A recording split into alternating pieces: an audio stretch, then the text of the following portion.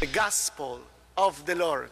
In an empty church Thursday, Catholic priests of Kenosha, alongside the Archbishop, live-streamed Mass for their hurting community. 3-4 days ago, Kenosha was not like it's Kenosha today, and it breaks our hearts.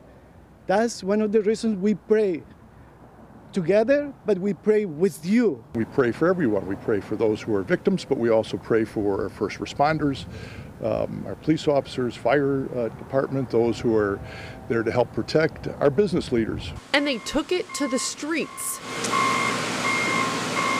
amidst the destruction. The religious leaders made it to Civic Center Park right across from the Kenosha County Courthouse as cleanup was underway. It's one of the stops they came to pray. We commend the community of Kenosha to the healing mercy of God.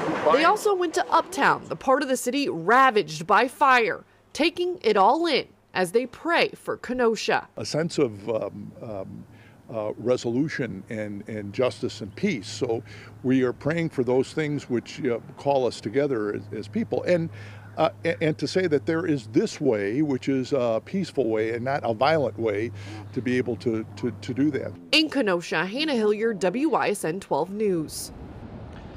The Archbishop says at a time like this, he would expect to see places of worship packed, but as the pandemic continues, they opted for the live stream Mass early this morning.